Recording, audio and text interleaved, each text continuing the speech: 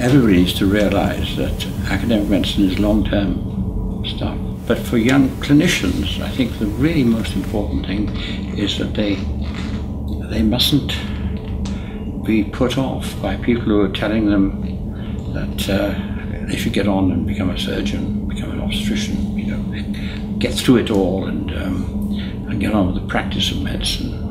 They've got to understand that they need to invest in themselves, and this takes a long time, and people understand it takes a long time, and they look after them. So this actually means that patronage is important. People at the top who are really sympathetic and really supportive. And you find in places I've talked about earlier, like Hammersmith Hospital, for example, that there was that kind of patronage. People, the professors of medicine, really took a long-term view of their young people, and sustained them through the ups and downs of the research process. The challenge of dealing with patients with those problems, where medicine is just one, if you like, one segment of the caring process. All of life revolves around that person, their family, their social circumstances, etc. And medicine has to fit in with that. It's not the all-dominant process that it was, for example, in the case of acute illness like pneumonia, where a person was ill, got pneumonia, needed treatment, would get better. The doctor, the hospital absolutely centre stage in that. Compare that with somebody who's got heart failure, who relapses at the time of an infection, is admitted to the hospital, goes home, heart failure is controlled, it's going to get worse again, etc. The whole dynamic of medicine is altered. And I saw a thing in the somewhere just a couple of days ago, which now the cost of Alzheimer's exceeds that of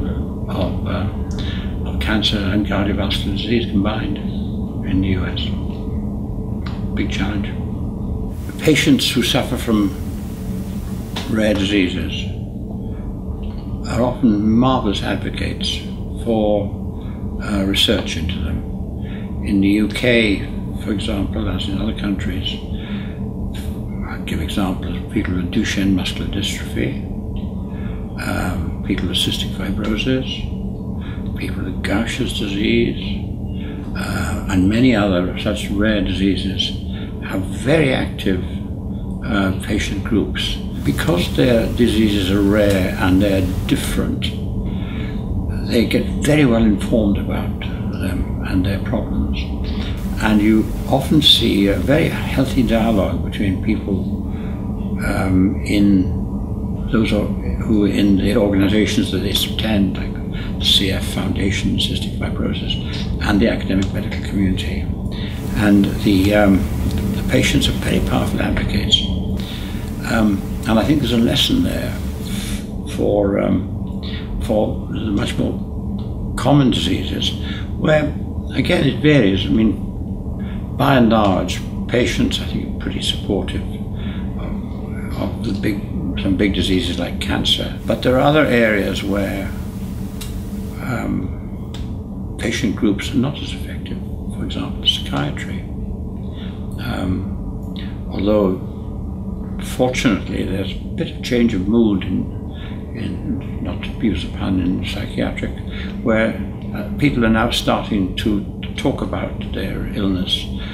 Until recently, the stigmatization of psychiatry was so great that people who had psychiatric illness wouldn't say so. In the UK, there's a very famous actor, broadcaster, called Stephen Fry, who's suffered from bipolar disease, and he talks about it, he's become an advocate for it, and that kind of thing helps enormously. I think clinician-scientists are pretty important in all aspects of healthcare. You could argue that all clinicians are being scientists whenever they practice medicine. I mean, I sometimes think that clinicians who don't claim to be scientists are actually more often doing science than scientists are. if you're a scientist, you may do some experiments that might take months or even years to accumulate information. You then look at it all, analyze it, gathering facts, formulating a hypothesis, testing the hypothesis with certain tests. And if they confirm it, then a course of action follows. That's a scientific process. So science is actually built into the practice of medicine.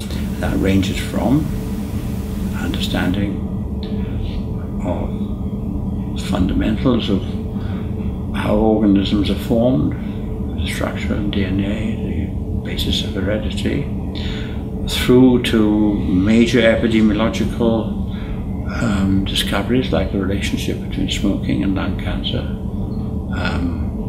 All that was based upon a scientific process.